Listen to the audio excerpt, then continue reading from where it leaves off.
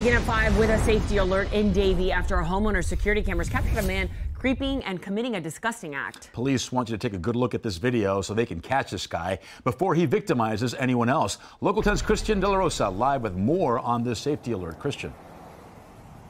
And we're told all of this went down last Friday night just before 11 o'clock. The Lake Estates at Rolling Hills community. Police are still trying to figure out if this man creeped inside or if he lives in the neighborhood.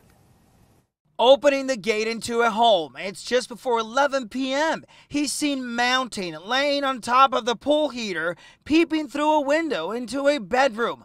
Watch him crawling his way into the screened door patio, hiding behind the outdoor barbecue, and as if this wasn't disturbing enough, we've blurred the video of the man looking in through the French doors, home surveillance cameras rolling on his lewd act. That's pretty disgusting. Scary. People who live here tell us they cannot believe this is happening in their neighborhood. Suppose we have a security.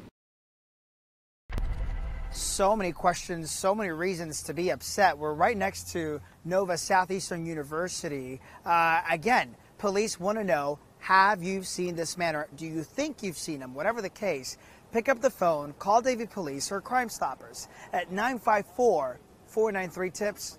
That's the latest here in Davie. I'm Christian De La Rosa, Local 10 News.